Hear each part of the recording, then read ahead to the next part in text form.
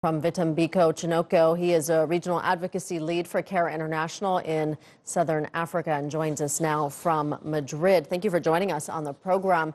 First, I want to get your thoughts on the conclusion of the COP25. Do you think that it was a failure? Yeah, I must say that I think we, as civil society, we are very disappointed by the lack of connection between the negotiations and the things that are happening on the ground. We don't have shortage of science, we don't have shortage of evidence, but what has actually been displayed in this conference is something that I've never seen in my 8 years of negotiations.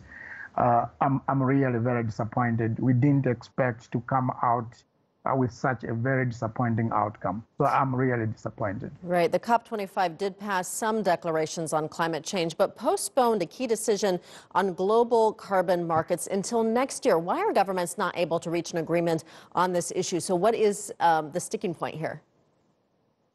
The sticking point basically is whether we could allow governments that already have carbon credits from the previous climate regime to carry them over into the new Paris Agreement.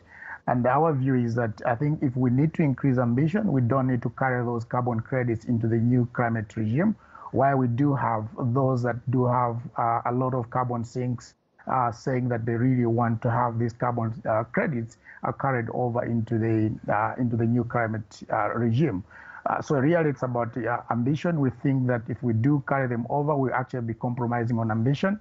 But on the other hand, there are also very sticky issues around how do we want to use our carbon credits to tackle climate change. I think the previous experiences that we've had was that carbon markets have actually contravened and breached people's rights, have actually compromised food production. So we don't want to repeat those kind of experiences in the new climate regime. This is why we do have this whole aspect around non-market mechanisms around carbon credits. And the fact that developed countries are not willing to go the route that we're asking them, it just actually shows that they really want to repeat the same mistakes that we had around carbon markets in the previous regime, which is not going to help anyone. Like I was saying, we don't have a shortage of science, we don't have a shortage of evidence around the impacts of climate change, and we're very disappointed with the outcome from Madrid. Yeah, I know you've said that several times that you were disappointed, but do you think anything positive came out of the summit?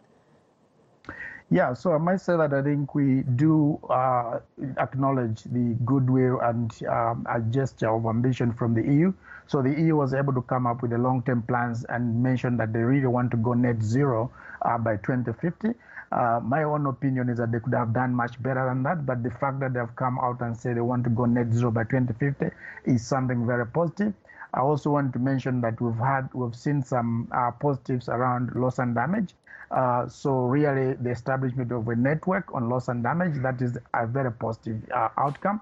But also more than that, to talk about, to institutionalize the review on loss and damage every 5 years so that we're able to stock take and come up with new strategies of tackling loss and damage. So those could be some of the things that I would mention as our positives, but overall, that doesn't actually improve the final outcome. Right. So what do you think needs to happen for governments to finally make the changes needed to combat climate change? Because the science has been clear. We've been told time and time again that this is a critical time and drastic steps need to be taken, and yet governments aren't taking those drastic steps.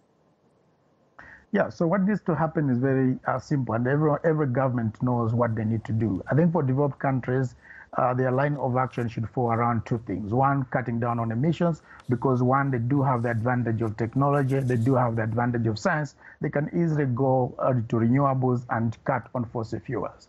For developing countries, I must say that I think they're really trying hard to come up with very ambitious plans. Their economies are still not locked up in fossil fuels, but they will need actually a lot of support on technology and finance to help them mobilize and go the low carbon route. And all these things, we do ask them that they do come under the rules of the convention, because that's the only way that we can incentivize action on climate change.